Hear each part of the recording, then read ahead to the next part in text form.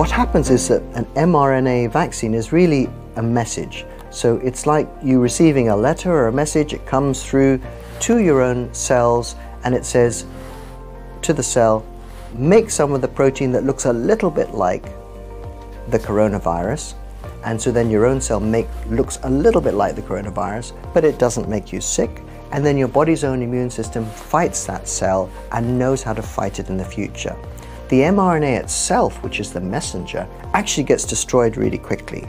So it doesn't stay around in your body for very long, and it certainly doesn't have the ability to change your own DNA. That's just not possible with this particular type of technology. There are different types of technologies that are involved, but all of them don't change your own DNA. That would obviously be of significant concern if it did, and that's one of the things that you look at in early studies of any type of technology. And the mRNA technology, although it's new to the vaccine field, has actually been studied for well over a decade in itself, in use for other things, for example, in cancer therapies.